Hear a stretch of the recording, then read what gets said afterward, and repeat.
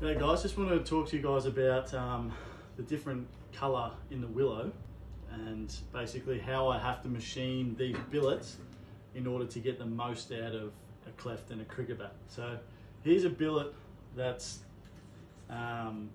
taken from higher up of the tree. So just before the branches start to come off, this is where that chunk's been taken. And you can see the different colour, the two-tone. Here you've got your white sapwood and then you've got your red heartwood. Now what we need to try and do is capitalise as much as we possibly can on the sapwood. So when we cut our cleft, because this here, we've got our billet, as you can see the triangle, this here is actually the face of the bat. So what we need to do is we can see the colour and what we're going to have. This is going to be a two-tone bat. So what we need to try and do is we need to limit the amount of cutting along this sapwood side here. So we keep as much sapwood as possible because the sapwood is lighter and it plays a little bit better than having more heartwood. So as we've got here, I've got some examples here. This is one that we cut last year. Now this would have been probably a smaller tree, and as you can see, there's not much sapwood there, and lots of heartwood, so you can really see that colour. So I mean, this is probably going to be a grade 3 or grade 2. Now these do play perfectly fine, and they're great for you know, a second bat, a net bat, or even a game bat. That's totally fine. Now we can get performance out of these still by pressing them a little bit softer. If you press them too hard, they tend to crack and break. So these can be okay, but what we're really trying to do is limit the amount of heartwood we get in a bat. So here's some fresh ones that we've got. If you can hold that up there, you can see there's only really that much heartwood, which is great. And you've got all of this sapwood, you've got really nice even grains, a few little knots here or blemishes, but to me that doesn't matter. It's more about getting as much sapwood as you possibly can.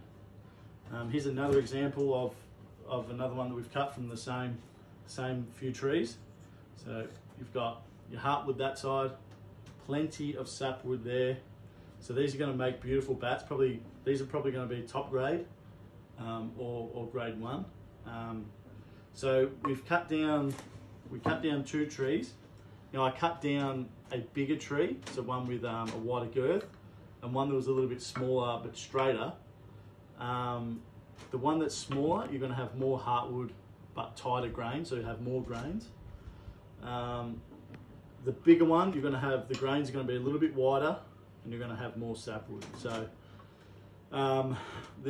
these 2 trees are going to make some pretty good bats as we've gone through, and I've shown a few photos so far. I'm really pleased with the quality of timber that's come out. Beautiful straight grains, yeah, so there's a bit of information on what we need to do. So when we're processing these, we need to keep as much sapwood as possible, and this will be the face. So you're cutting down a line through there, which gives you the face of the bat, and then we process into the cleft like this, and then that's going to sit now for probably 4 months or more to dry out, and then we can use it. So coming into the next cricket season, these are going to be ready. We're going to cut down some more trees as well and just make sure we're really stocked up. So the trees that we're going to cut next are going to be from the same area, so you're going to get the same, lot more sapwood, which is what we're trying to achieve. Anyway, hopefully there's some information there about what we're trying to do when we're machining. All we're trying to do is maximise the amount of sapwood to heartwood, and then you're going to make some terrific bats out of these. So thanks guys.